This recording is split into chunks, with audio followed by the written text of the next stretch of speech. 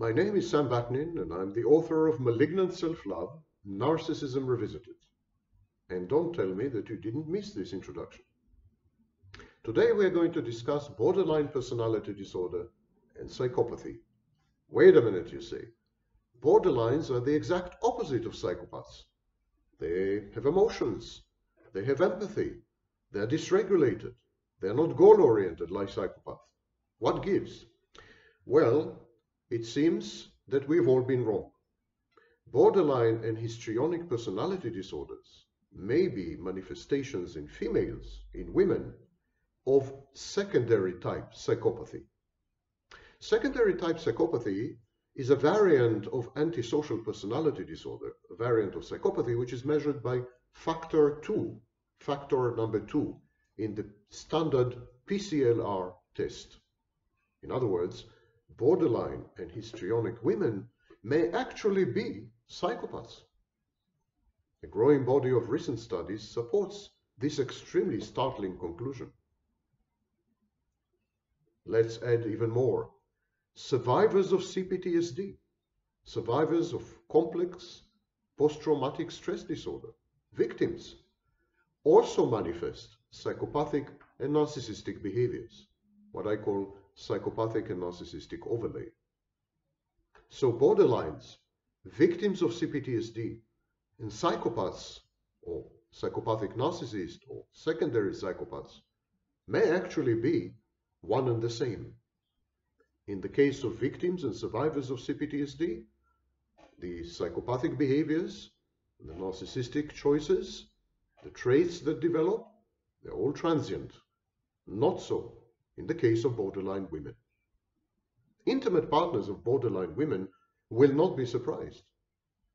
They are aware of, affected by, and familiar with the borderline woman's impulsivity, her defiant grandiosity, antisocial and interpersonal aggression, her manipulativeness, her dysregulated negative emotionality, paranoia, lack of object constancy or object impermanence, in other words, out of sight, out of mind, attachment dysfunctions, hostility, splitting or dichotomous thinking, all white, all black, high levels of distress, anxiety, depression, and substance abuse.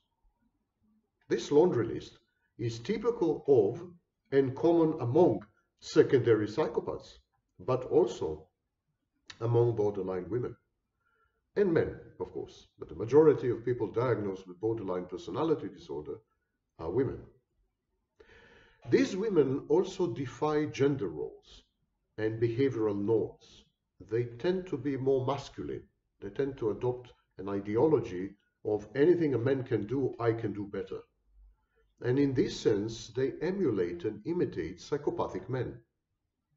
But the borderline woman adds a twist to this extremely toxic and pernicious cocktail. And this twist is dissociation.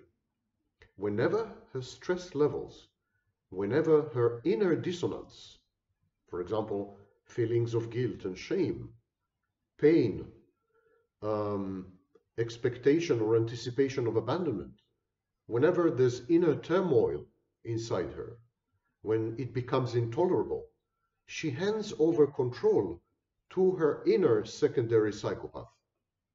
And then she proceeds to depersonalize, to derealize, or to develop amnesia. All three are considered dissociative phenomena, and we will discuss them at length a bit later. As she hands over control to her inner psychopath, she becomes malicious, malevolent, some would say even evil.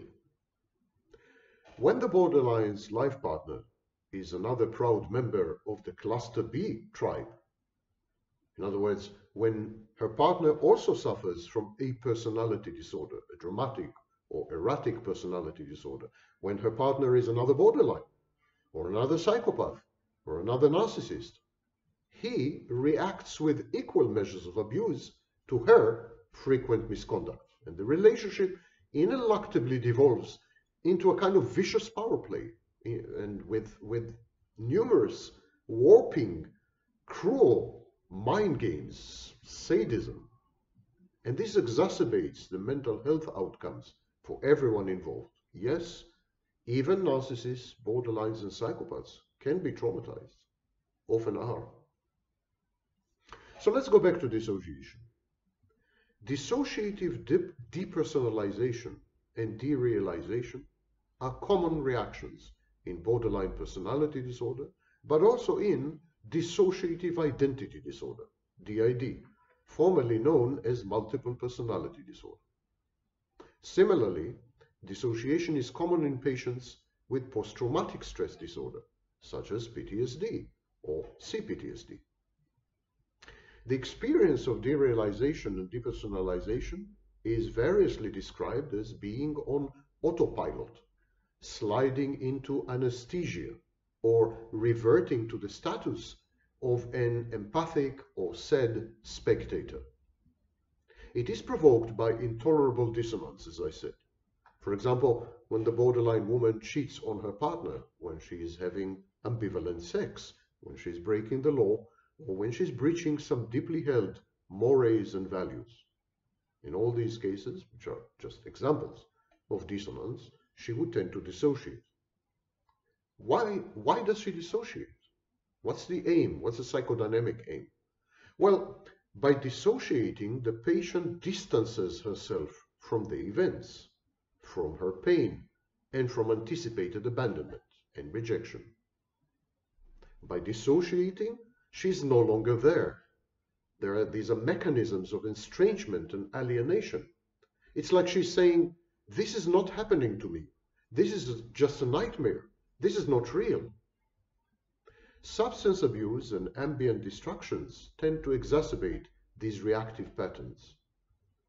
And so we find borderline women with borderline personality disorder bar hopping or getting addicted to video games or similar distracting activities that are intended to take the borderline's mind off the cataclysmic agony that she's experiencing, off the impending doom of abandonment and rejection, off the guillotine of intolerable, unbearable pain that is awaiting her once she's dumped.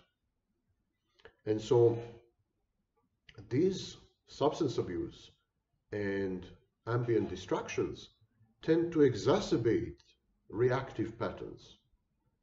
The patient ends up usually misattributing to alcohol or to drugs the behaviors wrought by her alters, wrought by her different self states. So here's the sequence. She's in pain, or she anticipates pain. She can't take it. She can't tolerate it. So she distracts herself. She distracts herself by drinking, by engaging in all kinds of activities, by having sex with a stranger. She does all these things as she consumes drugs and alcohol, for example. So then she has amnesia, or she depersonalizes, or she cuts herself off reality, derealization. And then in an attempt to explain to herself what had happened, why she can't recall anything, she says to herself, must have been the alcohol, must have been an alcoholic blackout, must have been something the drugs did to me.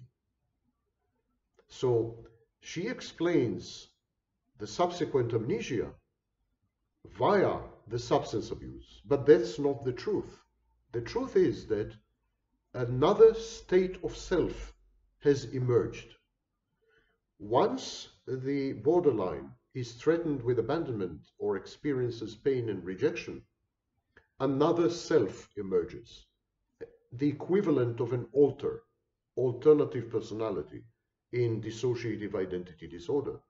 And this self that emerges is very often a secondary psychopath. Borderline personality disorder can best be described as a subspecies of dissociative identity disorder.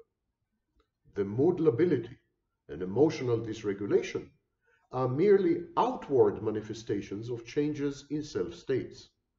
They represent switching from a host personality, ANP, to an alter personality, EP.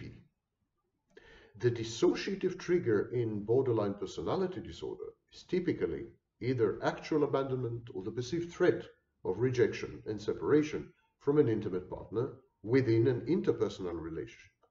And this results in unbearable abandonment or separation anxiety. This borderline has very low tolerance of uncertainty and anxiety. She preempts, she generates the very situations that she is so fearful of. So she's afraid of being abandoned, she abandons. She's afraid of being abused, she abuses. Indeed, severe dissociation is even now a diagnostic criterion of BPD, criterion number 9. So borderline personality disorder is diagnosed partly based on dissociative states.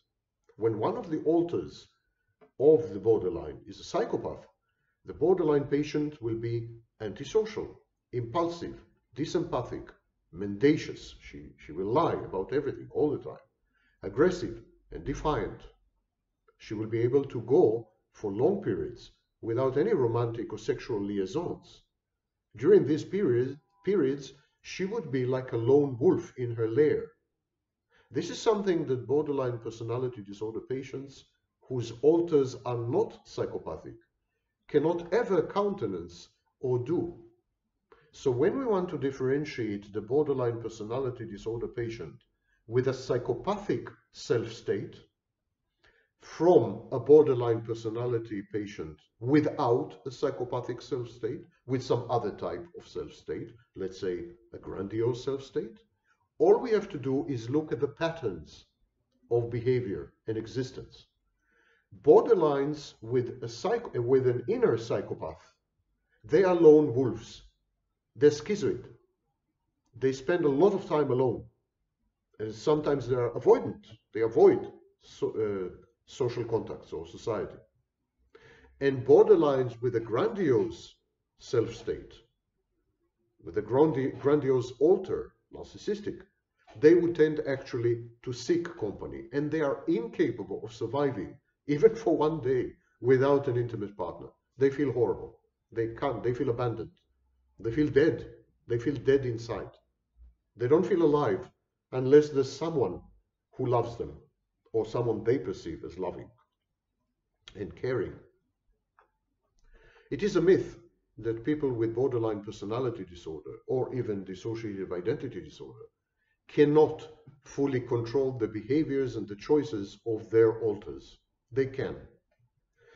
This is why the courts all over the world reject borderline personality disorder and dissociative identity disorder as a mitigating circumstance, as a defense. They throw people in prison even when it is proven beyond doubt that when they had committed the felony or the crime, they were under the control of an alter, an alternative personality, not the main host personality.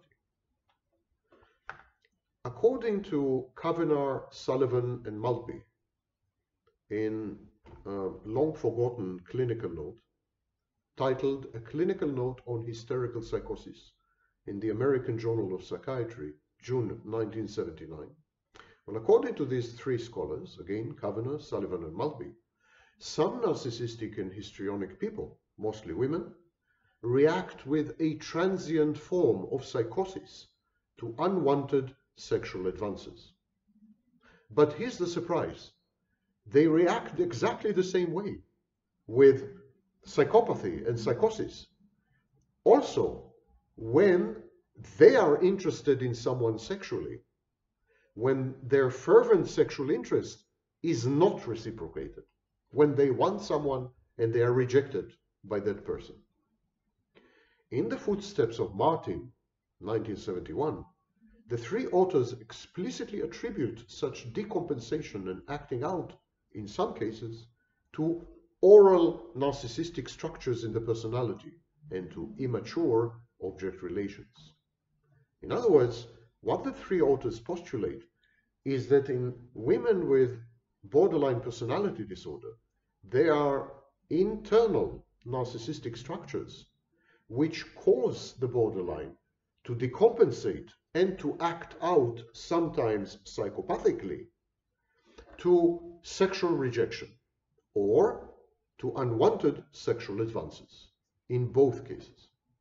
I would add to this list women who succeed actually to bed, to have sex with the men that they desire, but are then abandoned or ignored emotionally, contrary to their wishes and fantasies. So 3 cases. If there's unwanted sexual advance, if the woman is interested in sex, but the man is not, or if they both end up having consensual sex, but then the man dumps her, vanishes, abandons her, and ignores her emotionally. In all 3 cases, there is a process of decompensation. All the defense mechanisms are switched off. And acting out. Acting out means reckless behaviors, such as unprotected sex, or binge drinking, or reckless driving, or a shopping spree.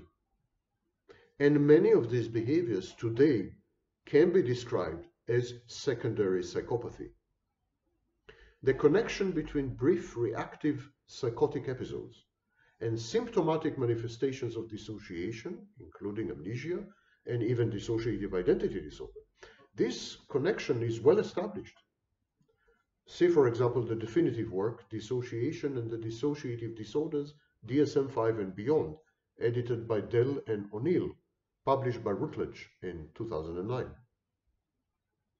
So when these women, borderline women, disintegrate under stress or trauma or pain or anticipation or abandonment anxiety, when there is this process of decompensation and disintegration, the transition to dissociative psychosis is abrupt and shocking. It resembles switching from the core personality, the host personality, to an alternative personality in multiple personality disorder. Patients describe it as brain fog, though they may appear to be perfectly oriented and goal-focused. Very often you can't tell from the outside that this is happening to them inside. On such occasions, behavior changes markedly, becomes disorganized, and then escalates to become aggressive, impulsive, dysempathic, reckless, promiscuous, and antisocial. So, while you can't, very often, one cannot tell when the switching took place, after the switching had taken place, a new personality emerges and takes over. And this personality, as you've just heard, is a psychopath. Amnesia sets in much later, and its aim is to repress painful and acutely uncomfortable ego-dystonic memories, which, had they remained in conscious awareness, would have provoked extreme shame, extreme guilt, and remorse. Where amnesia or fear, where amnesia is absent, the borderline woman undergoes depersonalization and derealization. She feels that she was acting as an observer on autopilot. Substance abuse, such as binge drinking or getting stoned, as I said before, exacerbates all these mental health issues and defenses. More generally, I've been arguing in the past few years to reverse Kernberg's hierarchy, Otto Kernberg. He suggested a hierarchy whereby borderlines are closer to psychosis than narcissists. I postulate that the narcissist is far closer to psychosis. His personality is less organized than the borderline.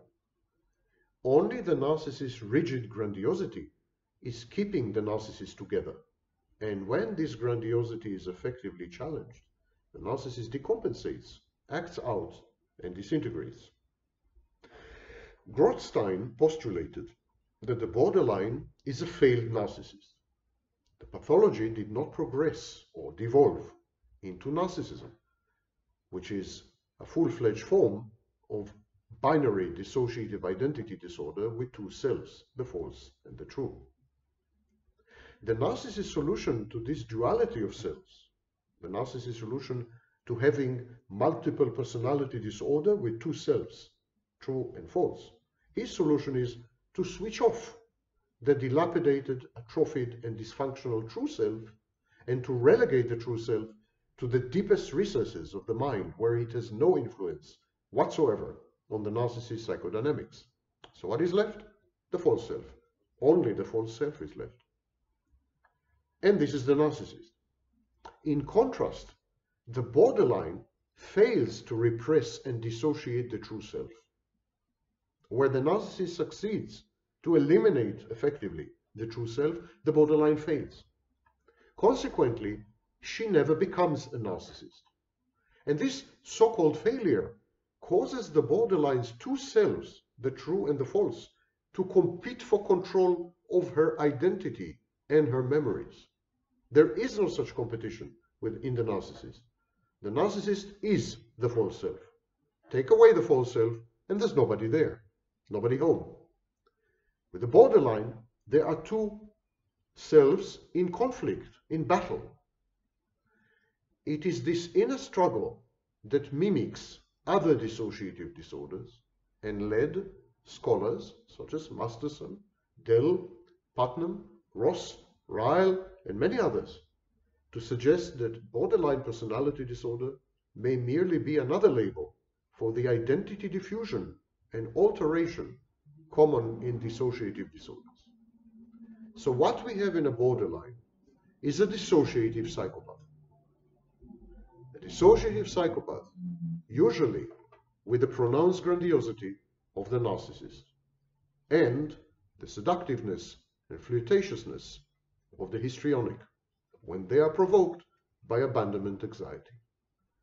Borderline personality disorder is a basket diagnosis. It is a diagnosis that unites all cluster B diagnoses, and its foundation is in trauma. Therefore, via the conduit of borderline personality disorder, we can begin to see a unifying picture.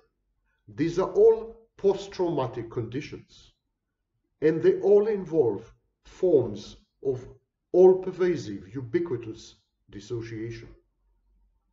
We are getting a sniff, we're getting a hint of the future. And the future will center around trauma and dissociation.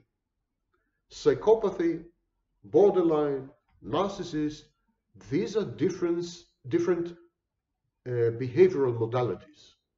They are not real clinical constructs. This is exactly what led to the abnormal phenomenon of comorbidity. This is precisely why we had to make laundry lists, which overlapped so massively that we had to invent differential diagnosis, because these are not real clinical entities. They are simply facets of the kaleidoscope that is the soul of a cluster B. Borderline is another name for dissociation, post-traumatic dissociation. And some borderlines act as psychopaths, others act as narcissists, and all of them usually act as histrionic. It's time to unify all these diagnoses into a single one, a diagnosis of personality disorder with emphasis. Personality disorder with grandiose emphasis, with psychopathic or antisocial emphasis, with histrionic emphasis, and with dysregulated emphasis, formerly known or called borderline.